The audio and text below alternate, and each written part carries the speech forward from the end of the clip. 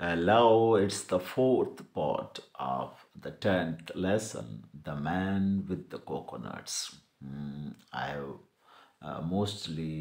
have done all of the exercise, but I'm telling a lot so that you may understand more because whether it is not written or whether there is the no exercise of plural and singular, but I'm telling you so that you may understand it, that how to make a plural.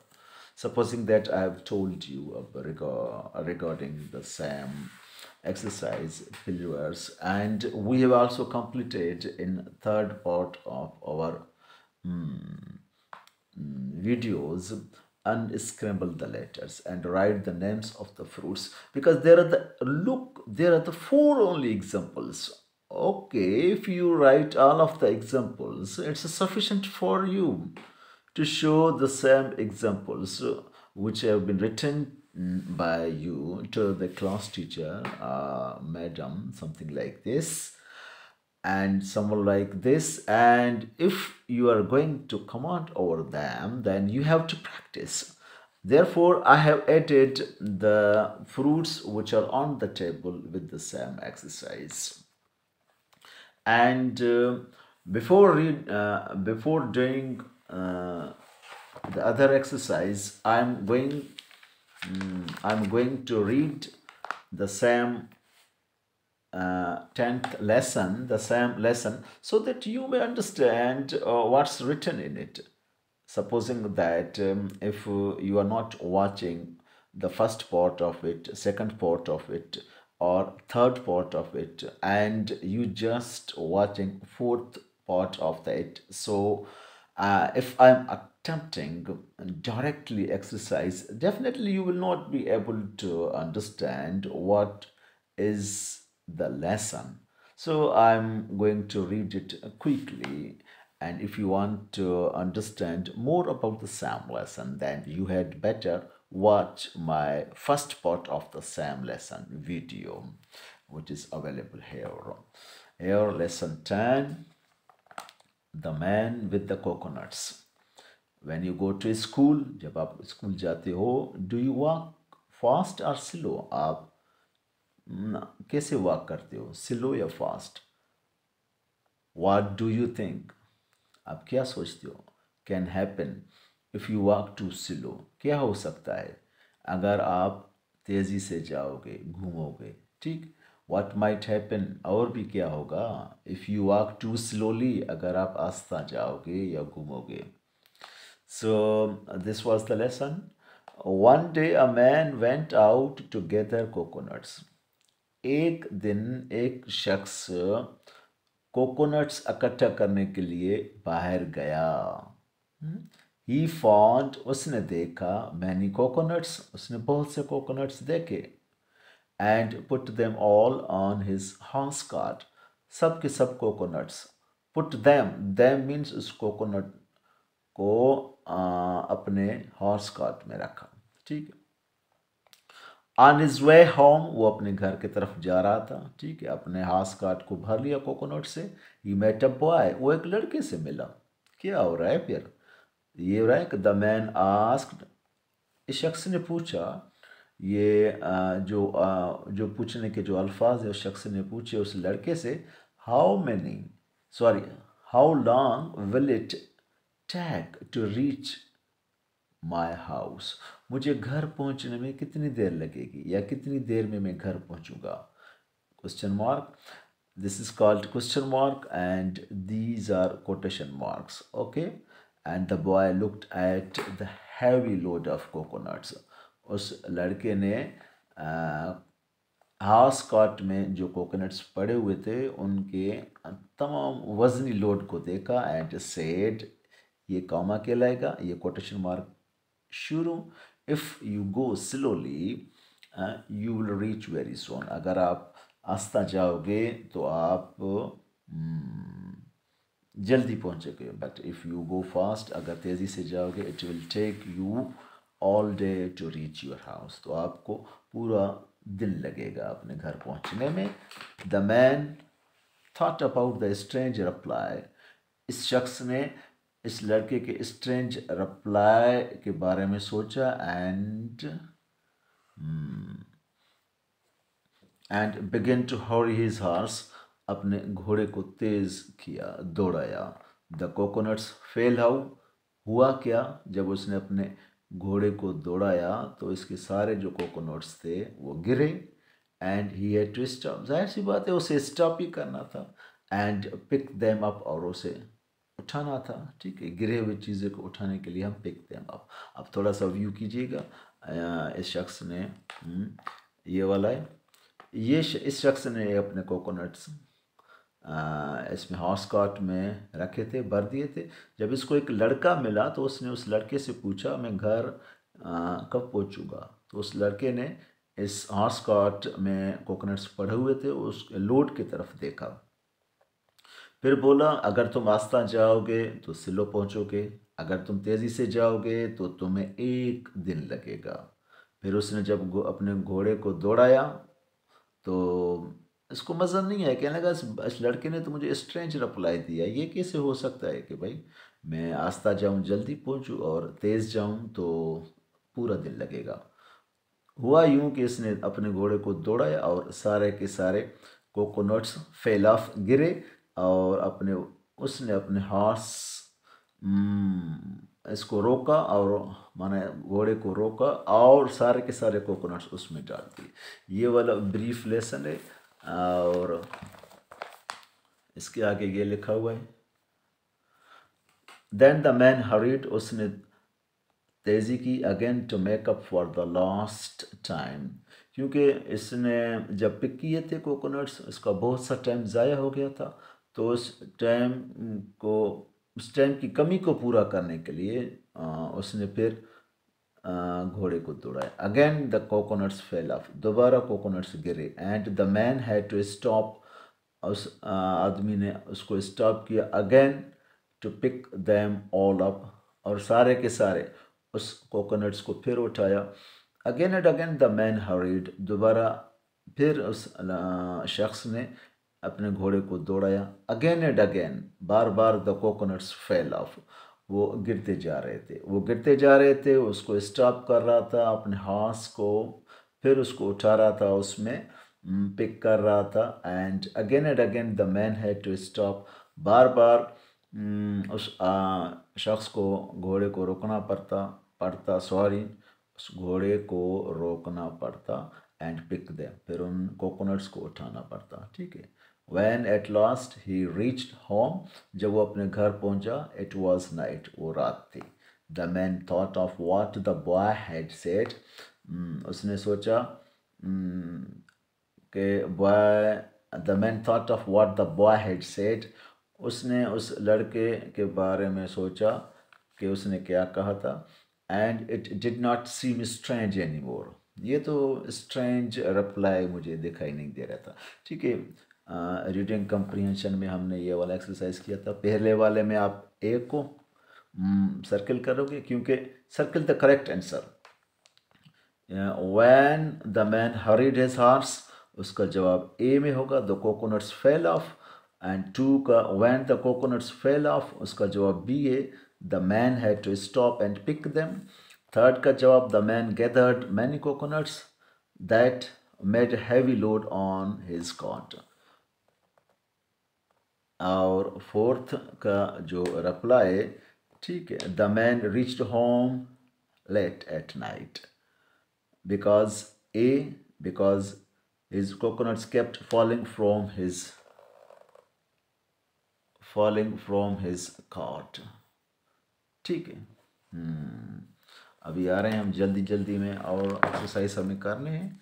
ये तो हमने सिर्फ देखा कि हमने कौन कौन से एक्सरसाइज किए थे।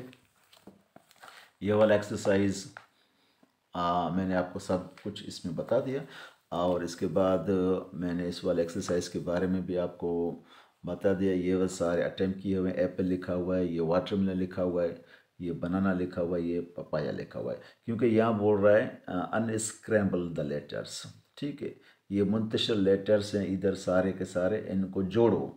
एप्पल है, ये वाटरमेलन लिखा हुआ है, ये बनाना है, ये पपाया, इसको जोड़ो और correct right the name of the fruit. ठीक है, इसको जोड़ के तरतीब के साथ लिखो, करेक्ट करके लिखो। चलो, ये तो हुआ हमारा ओवरव्यू में पिछले वाले जो वीडियो हमने रिकॉर्ड किए थे।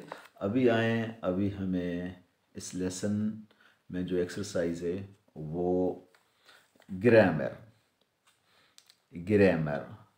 The words on, comma, eight and in, ये तीनों वर्ड्स क्या हैं? On, eight, in are prepositions। इसको हम क्या कहते हैं? prepositions।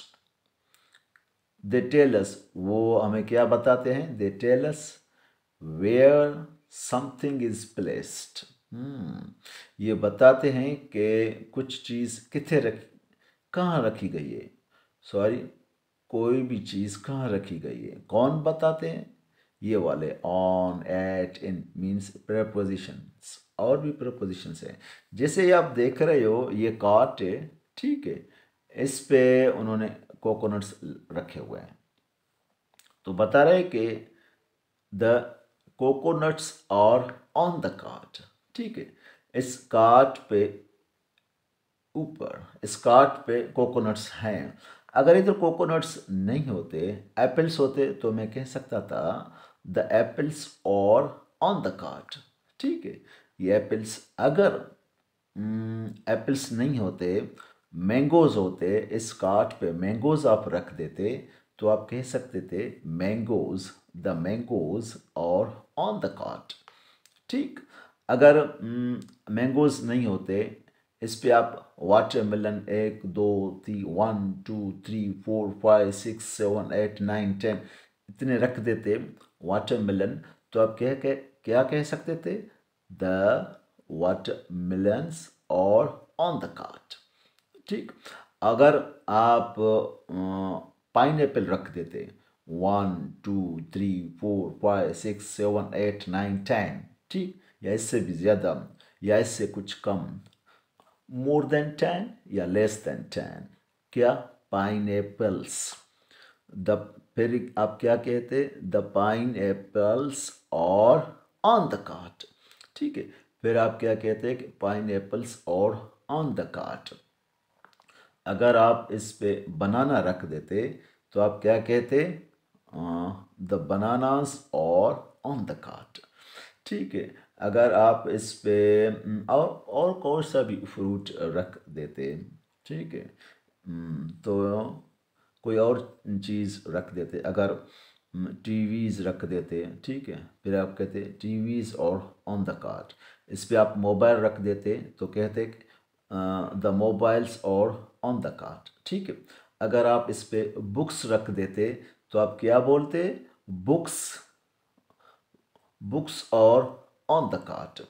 ठीक है, अगर आप इस पे पेंसिल्स रख देते, तो आप क्या बोलते? द पेंसिल्स और ऑन द कार्ट। ये ऐसा। अगर आप इस पे बैग्स रख देते, स्कूल के बैग्स रख देते, फिर 1 2 3 4 जितने भी बैग्स, 1 या more than 2, more than 5, more than 10 या less than 10, less than 5, less than 3, less than 6, less than 8, sorry. आप जितने भी बैग इस पे रखते, तो मैं कह सकता था, आप कह सकते थे द बैग्स और ऑन द कार्ट। ठीक है, ये ऑन, ये प्रपोजिशन हमने तफसील के साथ सीखा है। आप इसी तरीके से इस पे प्रैक्टिस कीजिएगा और ऐसे जुमले बनाइएगा और लिखिएगा, ये ऑन का प्रपोजिशन का इस्तेमाल। ठीक, अभी आ रहे हैं अगले प्रपोजिशन की बारी है। The children are at the bus stop. The children are at the bus stop. यहाँ देखो, ये चिल्ड्रेन है, वो कहाँ है? और एट द बस स्टॉप, वो बस स्टॉप पे हैं।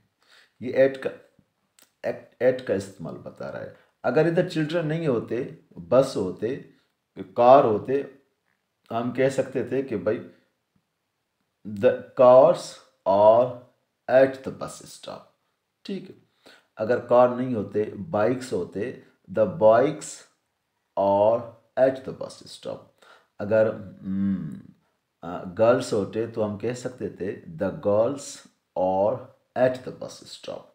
अगर बॉयज़ होते तो हम कह सकते थे द बॉयज़ और एट द बस स्टॉप। ठीक है। अगर मैन होते तो हम कह सकते थे द मैन और एट द बस स्टॉप। अगर कैमल्स होते इसके नज़दीक हम कह सकते थे द कैमल्स और एट द बस स्टॉप। अगर एलिफेंट होते तो हम कह सकते थे द एलिफेंट्स और एट द बस स्टॉप। इसी तरीके से अगर टाइगर्स होते द टाइगर्स और एट द बस स्टॉप। इसी तरीके से अगर केट्स होते यहाँ बच्चों की जगह, ठीक है, द कैट्स हम कह सकते थे द कैट्स और एट द बस स्टॉप। ठीक है। जो भी जानवर होता, अगर मंकीज होते हम कह सकते थे द मंकीज और एट द बस स्टॉप। ठीक है। ये वाले प्रोपोजिशन आप एट को इसी तरीके से इस्तेमाल कर सकते हो। You can practice. What are you listening over the same video? The same video is being watched by you. Good. Listen it carefully and try to practice all the sentences which have been specially made for you all. Thank you. Just he put the coins. कौन? ये लड़का. He put the coins in his pocket. अभी देखो ये proposition क्या है? इन। ठीक। ये मैंने इधर ये इसको अंडरलाइन किया, इसको आप अंडरलाइन भी कर सकते हैं। वैसे लिखा हुआ है ये रेड लेटर से लिखा हुआ है ये ऑन एट। चलो इन पे आ रहे हैं। ही put the coins in his pocket. ठीक है। अगर इसके जगह हम क्वाइन नहीं रखते तो ही put the keys in his pocket. आप अपने बारे में कह सकते हो I put the keys in my pocket। या देखो आप इधर लिख देते, ये जो his है ना, ये ही की वजह से हुआ। मीन्स वो अपने जेब में, वो अपने जेब में क्वाइंस रखता है। ठीक है, या रखे, जो भी हो। ही, अगर इसके जगह आप शी कर देते तो ये होता she put the coins in her pocket. उसने अपने पॉकेट, जेब में क्वाइंस रखे। अगर शी आपने कर लिया। ठीक है। अगर यू होता तो फिर इधर क्या आता? फिर ये लिख देते, ये बोल देते you put the coins in your pocket. आप यूर लिख देते, माना तुम ने अपने जेब में क्वाइंस रखे। ठीक है।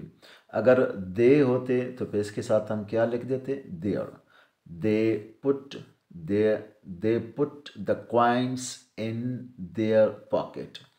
उन्होंने अपने जेबों में क्या रखे? क्वाइंस रखे। ठीक। इसी तरीके से अगर एक लड़की होती तो हम कह सकते थे द गर्ल या इधर अगर लिख देते, बोल देते the girl put the coins in her pocket। the girl put the coins in her pocket। ठीक है। इसी हिसाब से अगर किसी का नाम होता तो अगर आप अपना नाम इधर रख देते हो, ठीक, अगर आप बॉय हो तो आप अपने नाम के साथ पुट रखो, द क्वाइन रखो, इन रखोगे, हिज रखोगे। ठीक है। आपने अपने जेब में पॉकेट रख ली। अगर आप एक गर्ल हो तो आप अपना नाम लिखिएगा। ठीक। पुट लिखें, द क्वाइंस लिखें, इन लिखें, फिर इधर हर लिखें, HER, हर आएगा। ठीक है। पॉकेट। ये इसकी स्पेलिंग मैं आपको बता दूं, मैंने स्पेलिंग इधर नहीं बताए हुए हैं। आय का स्पेलिंग आय होगा, जब इधर माय आएगा तो इसकी स्पेलिंग होगी MY। ठीक है। अगर यू है YOU। ठीक। तो इसकी जब इधर यूआर आएगा तो इसका स्पेलिंग बनेगा YOUR, ठीक। अगर शी ए, इसकी स्पेलिंग बनेगी SHE, तो इधर वही सा she put the coins in her, HER spelling आएगा पॉकेट, ठीक है। अगर वी है तो इसकी spelling WE, put the coins in our, we put the coins in our, OUR pocket में आएगा, ठीक। ये वाला एक्सरसाइज हमने ये तीनों प्रपोजिशंस बड़े तफसील के साथ कर दिए और hopefully you got all of them, ठीक है। आगे आए, इन तीनों को हम इस्तेमाल कैसे करेंगे। ये complete the sentences with on, eight, इन, वही वाली propositions, all of them are propositions. ये देखो, ये ऑन भी प्रपोजिशन, एट भी प्रपोजिशन और ये इन भी प्रपोजिशन। चलो ये एक्सरसाइज है हमारे लिए और हमें ये करना है, we have to attempt it. First इसका लिखा हुआ है द कोकोनट्स फेल, कौन सा लगेगा। Only few seconds, just think over it. कौन सा आएगा, ऑन, एट, इन आएगा आपके लिए। ओके गुड, इसमें आप लिखें ऑन, ठीक है, ऑन द ग्राउंड। और the boy put the coins, कौन सा आएगा, ऑन, एट, इन। कौन सा प्रोपोजिशन रखेंगे इधर, only for few seconds, think over it. No no, eight नहीं आएगा, एट नहीं आएगा, ऑन भी नहीं आएगा इधर, ठीक है। क्या आएगा, इन आएगा, आप लिखिएगा इधर, इन आएगा, ओके। यहाँ आप इन, यस, इन, IN, इन, नजर आ रहा है ना आपको, ये मैंने लिखा है IN, इन। फिर ये थर्ड, द हॉर्स स्टॉप्ड, यहाँ प्रपोजिशन ये ब्लैंक हम इसे कहते हैं, BLANK, ब्लैंक, ठीक है। फिल द ब्लैंक्स, इसको आप पुर कीजिएगा। इसमें कौन सा प्रपोजिशन लिखेंगे आप, ऑन, एट, इन। क्या आएगा, और few seconds for you, yes, good, excellent, eight आएगा। The horse stopped at the well, ठीक है, एट। और ये फोर्थ पे हम आ रहे हैं, ही पुट द फ्रूट्स, क्या आएगा, ऑन आएगा, एट आएगा, इन आएगा। Only few seconds for you, he put the fruits, ये ब्लैंक, इसको फुल कीजिएगा, ऑन नहीं आएगा, वाह एक्सीलेंट, इन लिखिएगा, इन, IN, या, ठीक, आपको नजर आ रहा है, ये इन है, ठीक है, IN, इन। दूसरा वाला है there is a banana, there is a बनाना, आप क्या लिखेंगे, कौन सा प्रपोजिशन इधर लिखेंगे, the table. Few seconds for you, ये होगा, ओह गुड, ऑन,